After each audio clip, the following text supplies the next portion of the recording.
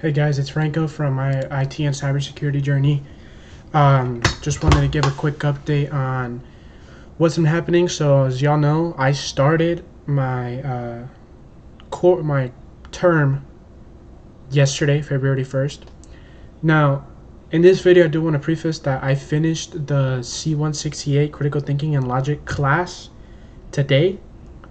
I would have been able to finish it yesterday, but the meeting with my program mentor was very late. She had scheduled me for 8 p.m. My time, which in her time was like 9 p.m. So yeah, I could have definitely, my quick overview of the course, I could have definitely finished the course yesterday if I hadn't done the program mentoring, but I wanted to come into the day with a clear mind, so I didn't do any of the work yesterday. What I'm showing on my screen, if you're taking the course, this is these are two acronyms I got from a YouTuber who got them from another YouTuber, but I'll just shout out the YouTuber that I got it from. That is Cameron Involved, who's also a WGU student. So I remembered that he had uploaded a video over the course, so I went ahead and just stole the acronyms off of him, and had him down on a little flashcard. Was going through the modules and repeating it to myself, and it was really easy class. It's quite literally what the title of the class is what you need in this course to succeed. Is you just need critical thinking and logic. You need to be able to think for yourself, and you need to remember a couple of things: the fallacies, evidence. I followed what my program mentor had suggested of the course, which was to do modules. She requested for me to do modules 1, 2, and 3, and then take the pre-assessment. So I did that. I did module 1, 2, and 3.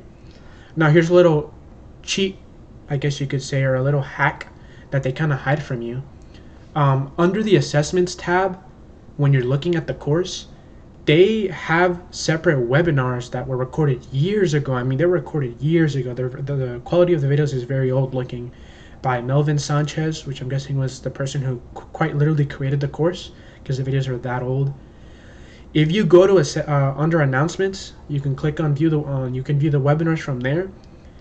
The webinars are 10 times quicker than if you were to go under the modules in whatever it is that they call their little website that they use. I think it's like MenJed or GenEd, something like that.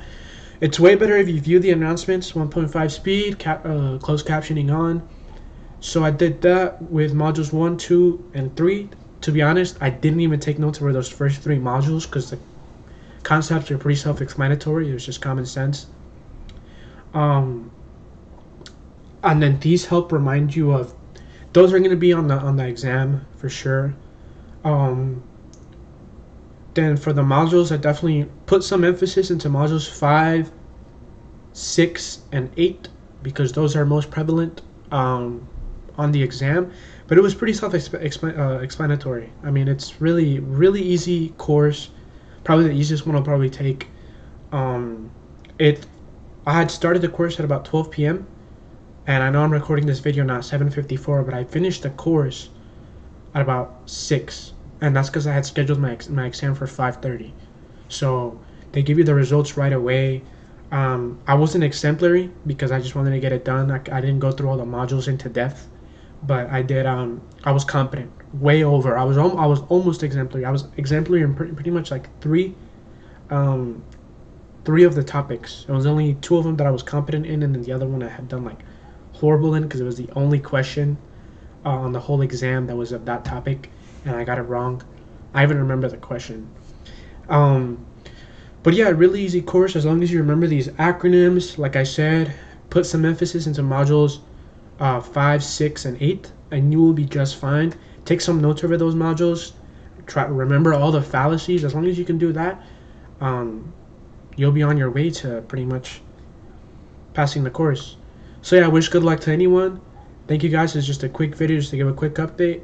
Thank you so much for the support. We've gained like 3 subscribers since I last checked. Hopefully it'll grow to more.